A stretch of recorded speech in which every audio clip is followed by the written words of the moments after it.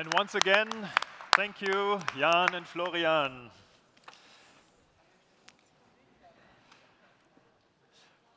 Welcome to the center stage, where our first talk today will be by a NEOS core team member, and he has been a core team member for lots of years. It's probably more than 10 years now.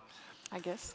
He has taken a long journey from Cologne, taken a break from playing volleyball or the guitar, and as we already heard, the first talk on this stage will be about NEOS 9. So please give a warm welcome to Bastian.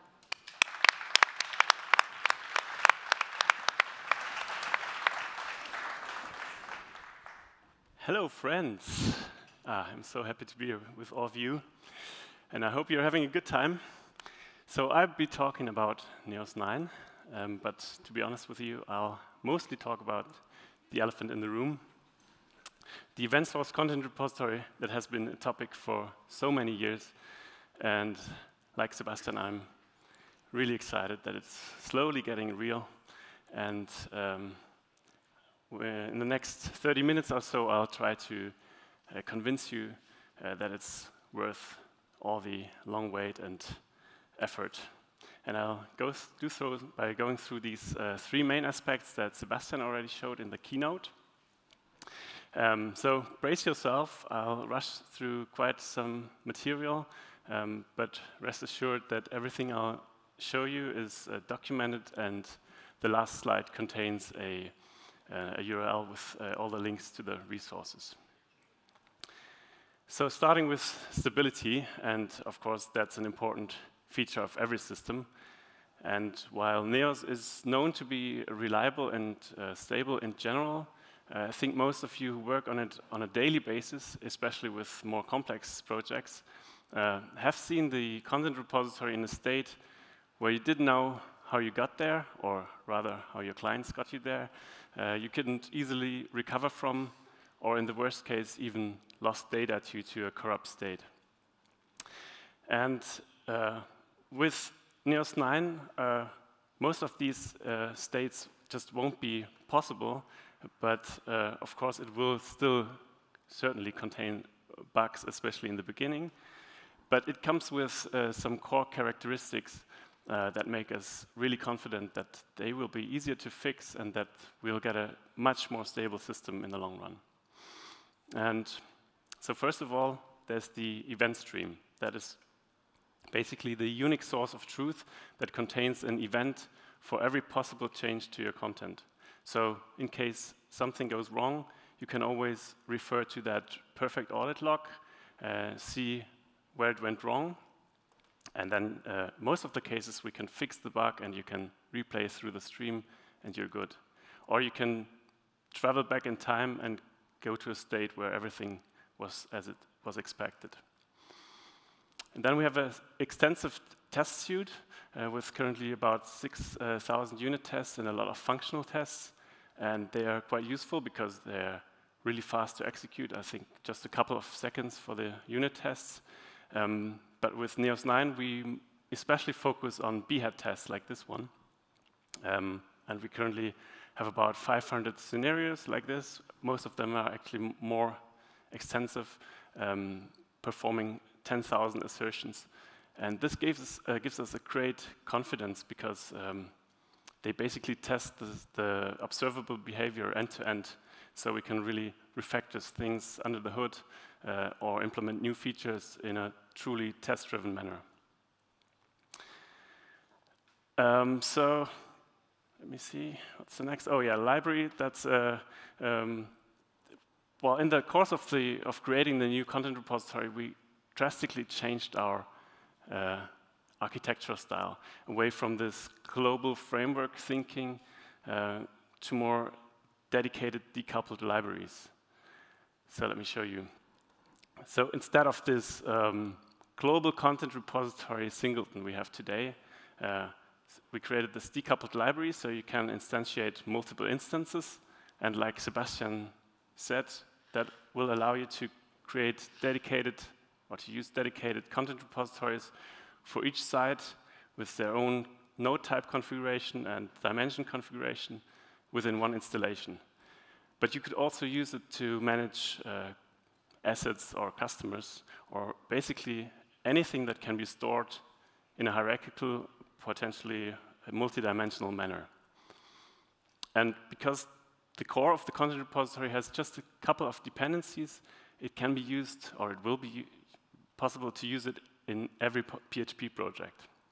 And I think this is quite remarkable, because as far as I can remember, this is the first time that we provide a substantial tool that can be used outside of the Neos universe. And I'm really curious to see how that works out. So then there's the new kid in town, the content repository registry.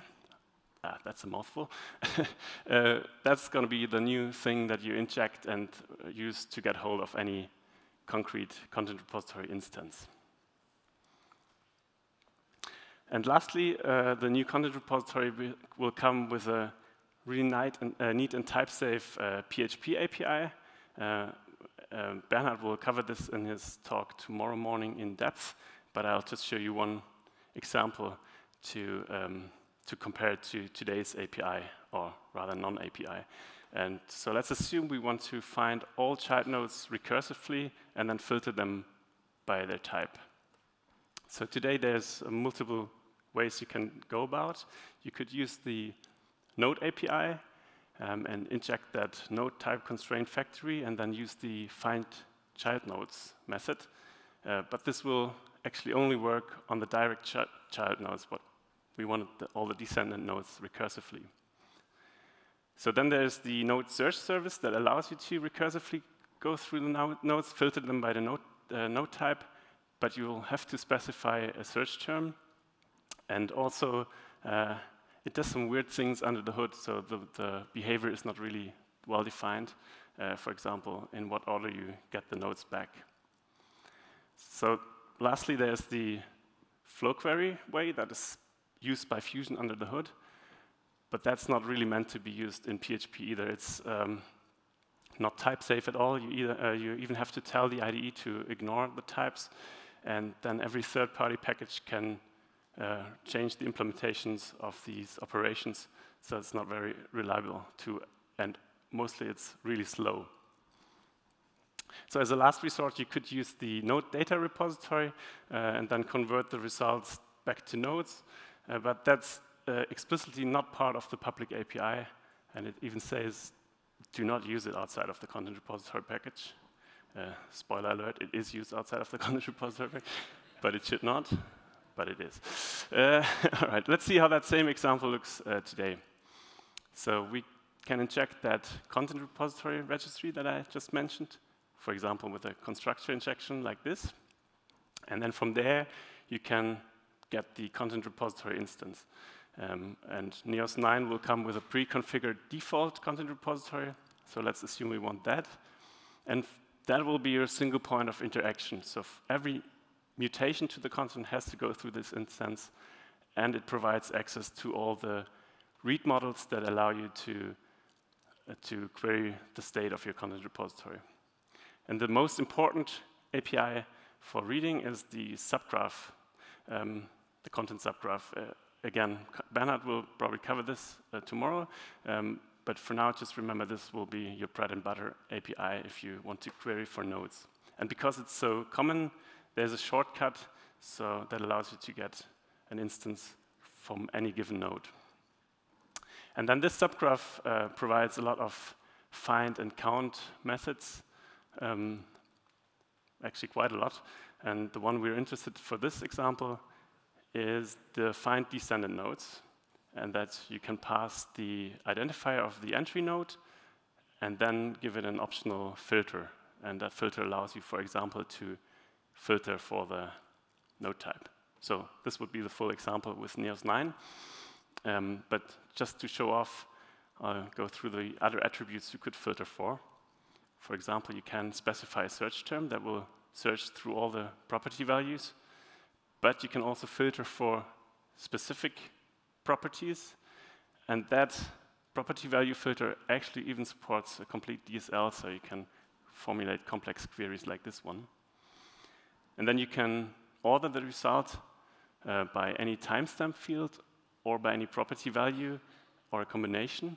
And finally, you can paginate the result. And these kind of filter options are available for all of the Finder methods. So you can use them for finding child nodes, siblings, or references. And it will always be condensed down to a single database query, so it's pretty fast too. So speaking of fast, next up, performance. And performance is one of these buzzwords that can have multiple aspects on its own. So it could mean scalability. So you know, all of us know these software projects that start off really simple and fast, and before you can look, they grow into these complex, slow, and unstable beasts, or they just break down under the actual load once they're put into production. And Neos 9 will require only PHP and MySQL by default, but as Sebastian already said, we will be able to use Postgres, which allows for some really nice optimizations under the hood. And also, due to the better separation of concerns, you will be able to scale horizontally much more easily. But performance can also mean the speed of your development team. So how fast are you in implementing new features and fix bugs? And frankly, with Neos 9, there will probably be a bump in the development speed because we all have to get used to the new concepts and APIs. But thanks to the much cleaner API, I'm hopeful that it will give us a huge boost in the long run. But of course, mostly if we speak about performance, what we mean is speed. And Neos 9 will be faster in many aspects out of the box, also because it shifts a lot of the heavy lifting to asynchronous processes, so the perceived performance for the user will be better. It won't be faster in every aspect yet, but it comes with at least one performance superpower, that's projections. And this is basically the main ingredients of event sourcing. It's basically a materialized view on your data that is optimized for read performance. So let's say, for example, we wanted a really performant way to count all the nodes in the system. It's not a very realistic example, but just for the sake of simplicity. And the next slide might either help you to grasp the concept or it could completely confuse you. Let's see. So we'll have that event stream that contains an event for every change to your content in the order they appeared.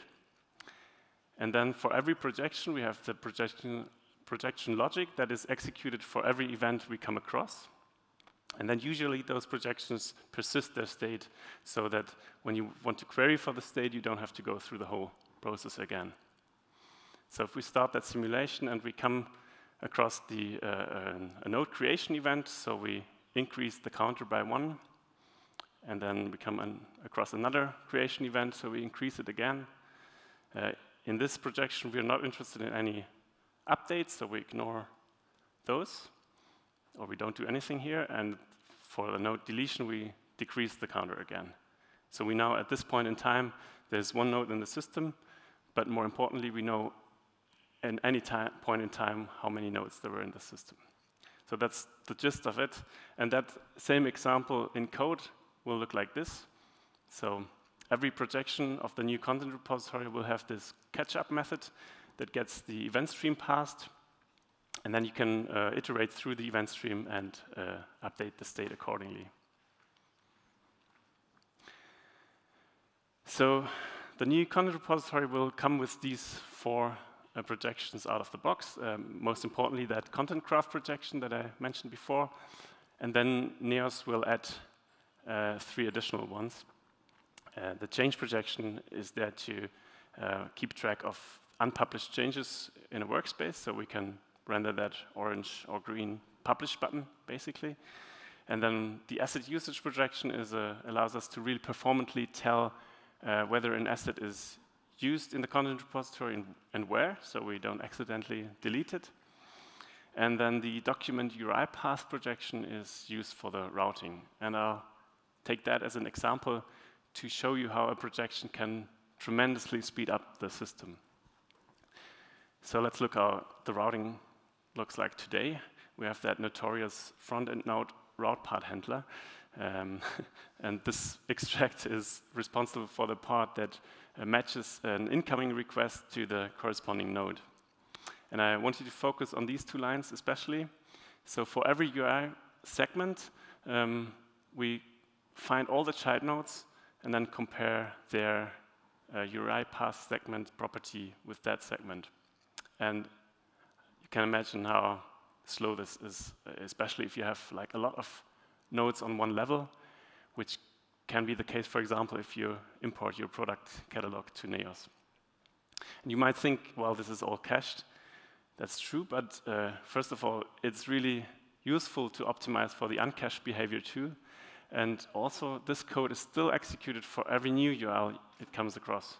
So if you would keep appending characters to the URL, you would always execute this code before you get presented with the 404 not found page. And also, resolving a node to a URL is equally expensive today. So if you render one page with a lot of links in the navigation or some glossary, that's a killer. So this is a look at the persisted state of that document URI path projection. And you can see for every full URI path, we store the corresponding node identifier and its point in the dimension space. So matching a node is just a matter of a really simple database lookup and the other way around. All right, that's it for stability and performance. Those are, of course, really important, but the real fun comes with extensions. So I'll use the remaining time to go through a couple of new features and examples that show you how you can use and extend Neos 9. References, they have been around for a while, and they're really useful because they allow you to relate nodes to each other. And because they're so important with the new content repository, they will be a first-class citizen. So let me show you what that means. Let's say in the Neos demo site, we extend that chapter node by property characters that allow you to reference the mentioned characters in that chapter. Nothing new so far. So with this example, the reference editor will appear in the inspector, and we can link up those nodes. But what is new, there's a new flow query operation references that you can use in an EL expression to get a reference, to get all references of that given node, or you can just get the ones with a specific name. But the important difference is that this won't return the target nodes, but it will actually return the references themselves. And this is important because with Neos 9, those references can have properties on themselves. So in this example, we could store the page numbers where the character appears in the chapter, but I'm sure you can come up with much more useful examples. The UI does not provide support for that yet, but I'm sure the editor will be extended soon.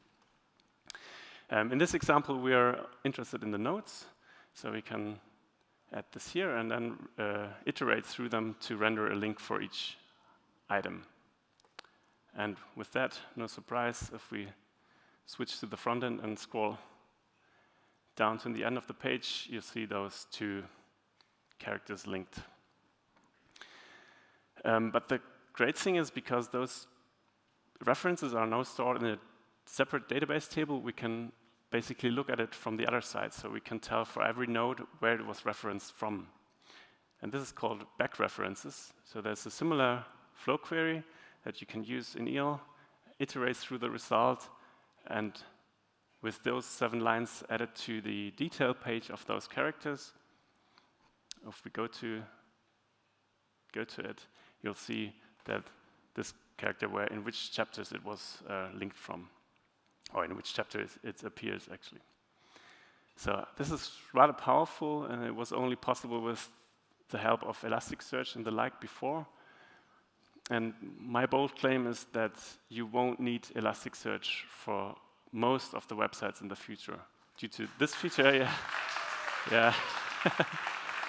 It's not that we don't like Elasticsearch, it's just that we don't like additional complexity. And I think so because of that feature, but also because of that really powerful PHP API for the graph, and also because of projections for the edge cases. So thanks to Sebastian, this is already fully documented. And as I said, I'll share the links later. Next up, property scopes. They allow you to keep properties in sync across multiple dimensions. So let me show you. Again, we're in the chapter node, and the chapters, they all have this image property. And by adding just one single setting, we can scope this property to the whole node aggregate. And in case you're confused by the term node aggregate, it just means all the variants of this node. So in the demo site, all languages this node exists in. So with this setting applied, if we were to translate a page, usually when we create a copy, you basically create a detached copy, and all the properties you change will only live in that variant. But because we scoped the image to the whole aggregate, now if we change that, and we would go back to English or to any language, actually, you'll see that this image is now reflected there. And yeah, this is also really powerful. This was only possible with the help of third-party packages before, but now it's built in and allows for some great features. It's also supported for references, of course. And there's one different mode that allows you to keep the property in sync for that node and all variants in a more specific variant. So, for example, if you have UK English and US English as a fallback, US would propagate to UK, but not to the other languages.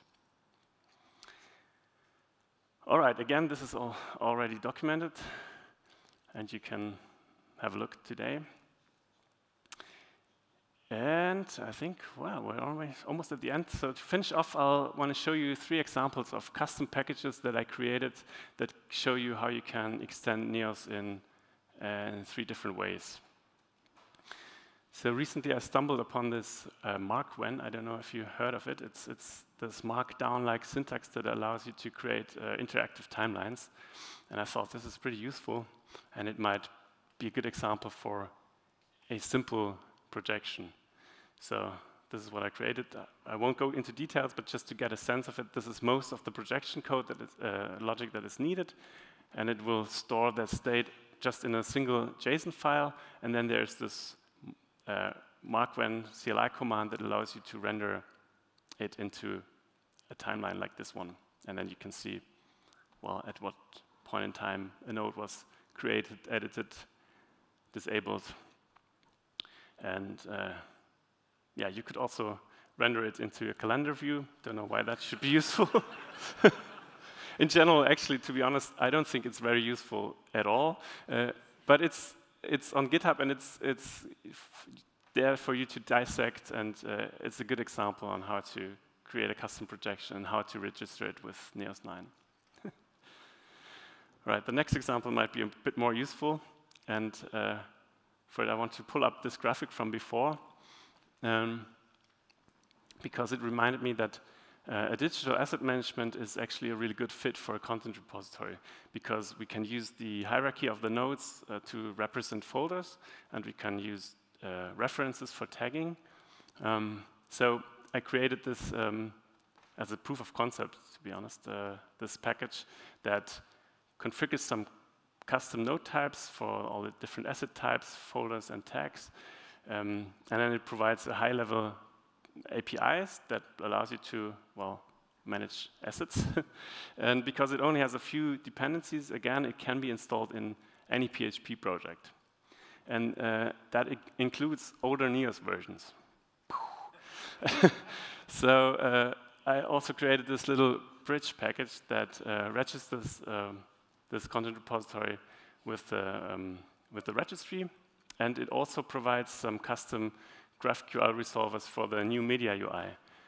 So now, if we look at the 8.2 installation, I think it is, with the new media UI installed, and all these assets you see, they actually come from the content repository. And it supports all the features of sorting, filtering by type, even the latest not productive feature of hierarchical folders and tags. And of course, you can also search for assets. And as you can see, this is running on my local machine in dev context, so it's rather fast with about 1,000 assets I imported. So this is, I said, just a proof of concept so far, but who knows, it might turn into the new media UI, the new media package at some point. But for now, it mostly serves as a good example how you could put a dedicated API in front of the content repository. So you'll benefit from all the nice features, but you'll still have a very domain-specific API. And that pattern with the two packages, I hope that we'll see that more in the future, where we create the core logic in a really framework-agnostic library kind of code, and then we have that adaptive package that makes it available to the world of Neos. All right, I'm not sure how I'm time-wise, but I think I'm slowly running out of time. But to finish off, I have a little treat for the real nerds of us. And this is a package that provides a backend module that allows you to write custom projections in JavaScript in the backend on the fly. So some of you might recognize that syntax. It's actually the one from the event store DB. And I created two ones already. So the left one, it will just count all the events, a bit similar to the one we saw before. And the right one is a bit more sophisticated. It aggregates all the events by the weekday they appeared and then counts them. And we can create another one that will count the most popular node aggregates, node types. And as you can see, you get this nice editor with syntax highlighting. And we even get code completion.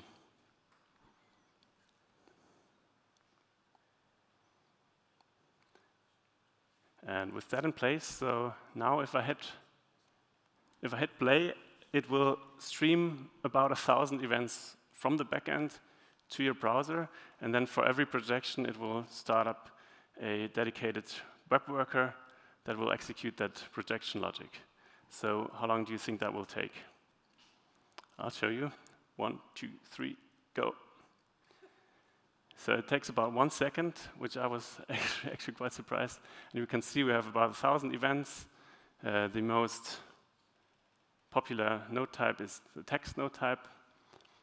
And your editors were mostly active on Sundays, which is no surprise because I was the editor in this case. All right, that's also on GitHub for you to dissect. And that's it from me. Thank you. Okay. Don't be scared. Thank you so much, Bastian. So, you know, I have lots of questions in the last couple of months for you and Sebastian. So I've brought some with me today. So don't be scared. There are some. But if you have more questions during this conversation, please just submit them. I will ask them. So let's get to the first one. Which concept was the most difficult that needed to be created for the content repository? That's a good one. Yeah, I think the whole, that whole thing of eventual consistency in general is something that you first have to wrap your head around. So because we're used to, if you change something and then you ask it back, you just get the changed version. But with CQRS, that's not guaranteed. And to cater for that in the whole system was not easy. So for now, in a lot of cases, we block until all the projections are up to date. So for the user, it behaves like it was immediate consistent. But that was, I would say, really hard to wrap our hands around. Okay. Oh, there are coming questions. I don't know if nice. I'm happy. I like it. How will the asynchrony impact the editor in the backend, or will it at all? Yeah, like I just said, so most of the time, at least for now, we just block the request from the UI. So it seems like, when the command goes through, that you can rest assured that you get the new state afterwards. But again, now with that basis, there will be lots of opportunities to optimize. I remember that Robert had this plan years ago already, where we thought, oh, it would be nice even if other editors do something that you get, you get a notification if you're working on a similar content area, or that the content is synced between multiple computers. And this will all possible now, because we have a much better way of knowing what things happen in the timescale. Okay, let's look at the next one. I think we have still time, yes. Is there already an integration for a working history module, including restoring old states and log of changes by editors? Well, there's the event stream. You can always go to that. No, yeah, well, just in general there, I have to admit there are some fake news out there saying like, oh, wow, we get an audit log for free and we get undo and redo for free. That's not true, unfortunately. But it will be possible, and it's much easier to do now. At the current state, I think the history module is not yet reworked, but this will be rather trivial. I mean, I'm saying that, but I think we can also make it much powerful, actually. So I think we go with this one. If you go back in time, how can you replay all the events after that point? Yeah, so when I mentioned before that you can basically go back in time and restore any state, currently that still requires some manual work, but I see great potential for really useful developer tools.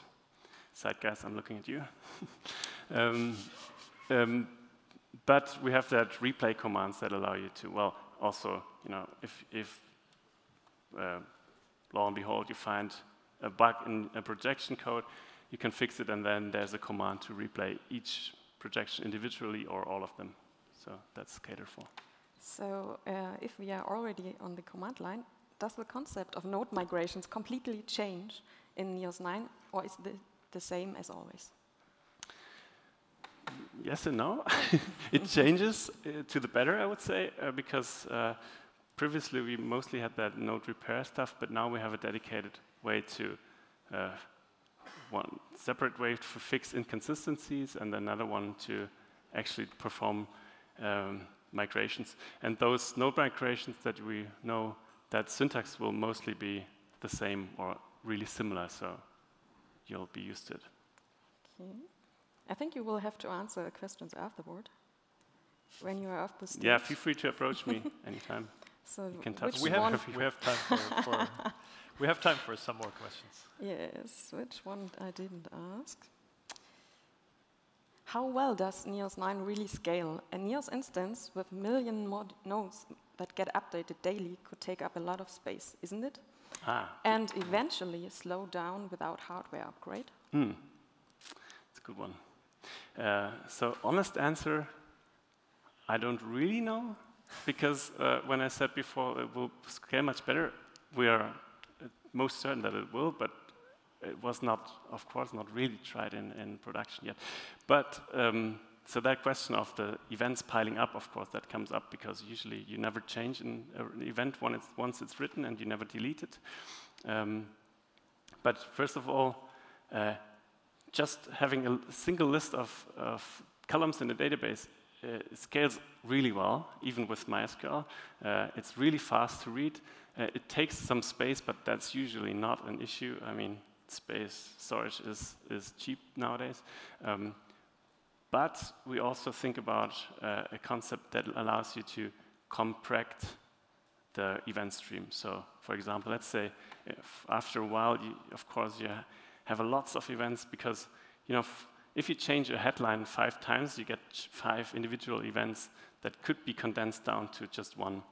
And we already have some concepts in mind where you can, for the export that will be required, where you just produce only the events that make up that current state. But we are thinking of something that allows you to, let's say, I want to condense the event stream, but I want to keep all the events from 2 months ago. So you can still have the whole history there, but then you get the best of 2 worlds, really. So we have not a history module, but you mentioned exports. So this one is already working with a new... This is working. The export format is different than the one from today because we actually export the events into one JSON file. And of course, all the assets and stuff. It's much more powerful, actually. So I guess I have a last question from this stage. For data projection reasons, I might want to drop the history of a node, but keep the last state. How is this achievable? Yeah, that's one of the frequently asked questions. Well, probably through a similar concept that I just mentioned with the compression, when because we won't ever change any written event, but we can copy a stream and write different events and then discard the old stream or even delete it. And with that, of course, you can anonymize any critical data. But to be honest, I would say in a content management system, it's quite unlikely that you publish something that is really highly confidential. Well, of course, especially if it's not used for a content management system, but for anything else, that will be the way, of course. Yeah. So I guess that's from me for you for now. Thank you. Bastian, thank you very much. And before you go, please remember to rate the talk in the app so that we have enough votes at the end of the day tomorrow to award the best talk to our speakers. Thank you very much for posting your questions in the app. Please continue to do that throughout the conference. And as you heard, we will ask the speakers. And Bastian is still around, so if all those NEOS 9 concepts and content repository questions are still formulating in your minds, go talk to Bastian and Sebastian and all the others to get your questions answered. And I think you are still here until the contribution day. No. Oh, no? What? Sorry, I have to leave tomorrow evening. All the NEOS 9 questions will have to be answered by Sebastian and Bernhard. I think they are up to it. They're up to it, definitely. So. All right, and as you have seen in the schedule, the next talk on the center stage will start at 12. So there is a break now, and after the next talk, there will be the lunch break. So thank you very much for coming to this talk. Thank you, Bastian, and see you back